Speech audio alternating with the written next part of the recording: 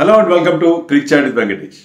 Johannesburg లో జరుగుతున్న India south Africa test match first day ఆట ముగిసేసరికి చాలా ఇంట్రెస్టింగ్ స్టేజ్ లో ఉంది. ఇండియా ఫస్ట్ బ్యాటింగ్ చేశారు, టాస్ గెలిచి 202 మాత్రమే చేయగలిగారు. By the close of play south Africa was 35 for 1. మన ఇండియన్ బౌలర్స్ ని కొంతవరకు నిలువరించగలిగారు Dean Elgar and Keegan Petersen. Definite గా సౌత్ ఆఫ్రికా చాలా హ్యాపీగా ఫీల్ అయి ఉంటుంది. For the first time in the series వాళ్ళది కొంచెం అప్పర్ హ్యాండ్ గా కనిపించింది, అట్లీస్ట్ ఆన్ వన్ డే వాళ్ళ అప్పర్ హ్యాండ్ గా కనిపించింది. ఇంతవరకు సిరీస్ లో దేవర్ on the receiving end. First match లో అయితే పూర్తిగా ఇండియా డామినేట్ చేసింది, కానీ ఈ మ్యాచ్ లో మరి ఫస్ట్ డే రోజున they have taken the honours అని చెప్పడంలో సందేహం లేదు. And the match started in a sensational way with Virat Kohli ruled out unfit. Virat Kohli upper back pain కారణంగా ఈ మ్యాచ్ ఆడట్లేదు. చాలా సర్ప్రైజింగ్ అనిపించింది, ఎందుకంటే he was scene batting on Sunday. BCCI ట్విట్టర్లో ఫొటోస్ పోస్ట్ చేశారు Virat Kohli batting in the nets. But suddenly ఈ రోజు అంటే మ్యాచ్ రోజు మార్నింగ్ ఈ developed back problem, so he was ruled out. సడన్గా రాహుల్ మొన్నదాకా టెస్ట్ టీంలో ప్లేస్ లేని రాహుల్, WTC ఫైనల్ ఆడని Rahul in June month, now he has become India's captain. So ఆనర్లో ఎంత మార్పు, అతను టీంలో రెగ్యులర్ అయిపోవడం, వైస్ కెప్టెన్ అవడం, క్యాప్టెన్ కూడా అయిపోయాడు. By the strength of his performance అని చెప్పాలి. పర్ఫార్మెన్స్ అద్భుతంగా ఆడుతున్నాడు, బ్యాటింగ్ బ్రహ్మాండంగా చేస్తున్నాడు. ఓపెనర్గా తనకు వచ్చిన ఆపర్చునిటీని 2 చేతులతో అందిపుచ్చుకున్నాడు. And now he became captain. So అది ఒక్కటే ఇండియన్ టీంలో మార్పు. అతని ప్లేస్లో విహారీ వచ్చాడు, కోహ్లీ ప్లేస్లో విహారీ టీంలోకి వచ్చాడు. ఇంకా మిగతా ఎలాంటి మార్పులు లేవు. Even Shreyas Iyer has been ruled out. Shreyas Iyer కూడా అతనికి స్టమక్ అప్సెట్ కారణంగా he was also ruled out of the test match. And Jasprit Bumrah మొన్ననే వైట్ బాల్ క్రికెట్లో వన్ డే టీమ్కి అతను వైస్ కెప్టెన్గా ఎలివేట్ అయ్యాడు. అలాగే ఈ మ్యాచ్ కూడా BCCI has announced him to be the vice captain of the team. Very good honour for a hard working soldier of Indian cricket. So starting అలా జరిగింది, చాలా సర్ప్రైజింగ్గా. మరి కోహ్లీ దీన్ని బట్టి ఏంటి, కోహ్లీ నెక్స్ట్ మ్యాచ్ అతను 100th match కాకపోదు, Cape town match, third test match. And he will play his 100th test like AB de Villiers in Bengaluru అని అనిపిస్తుంది.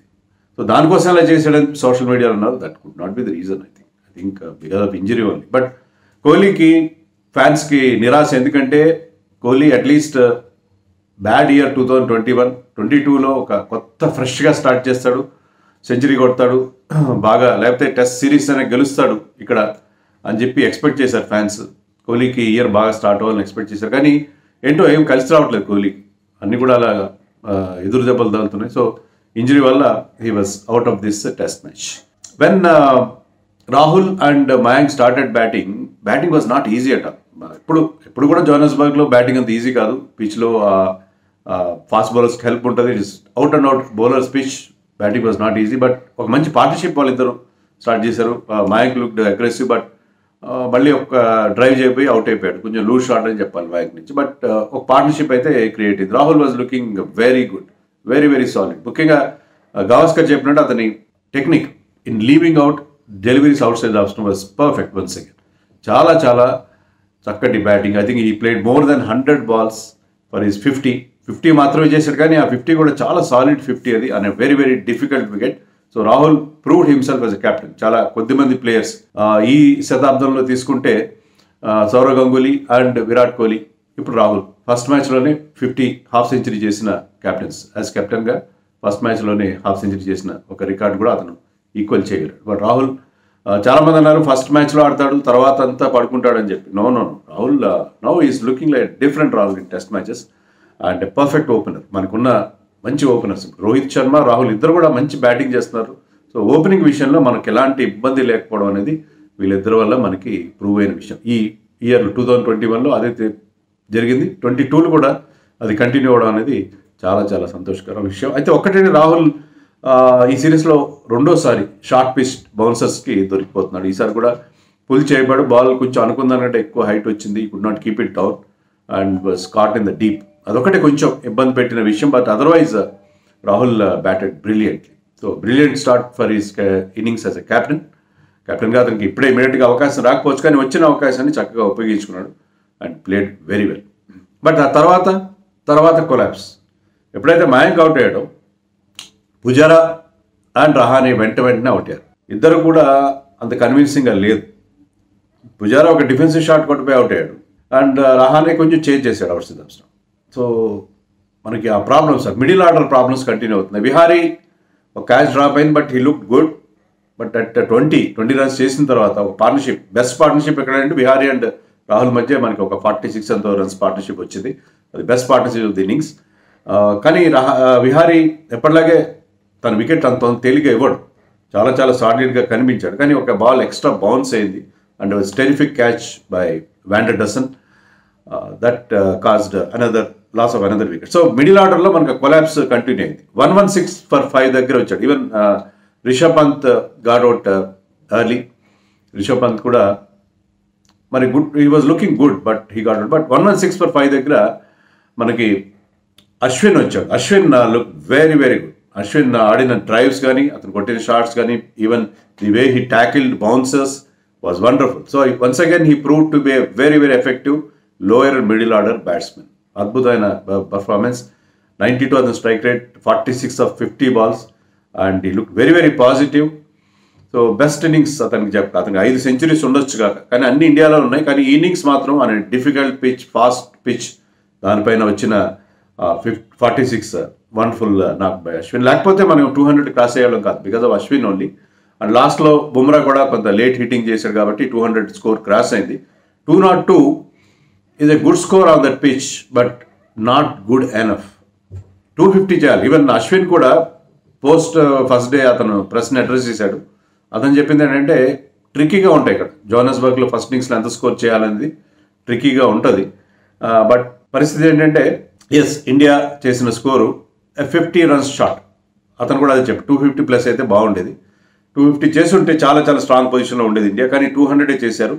But still that is not a bad score at all. కానీ when south Africa batted in their first innings, మన pacers Shami and Bumrah wonderful and Siraj ఆ intensity అద్భుతమైన bowling చేశారు.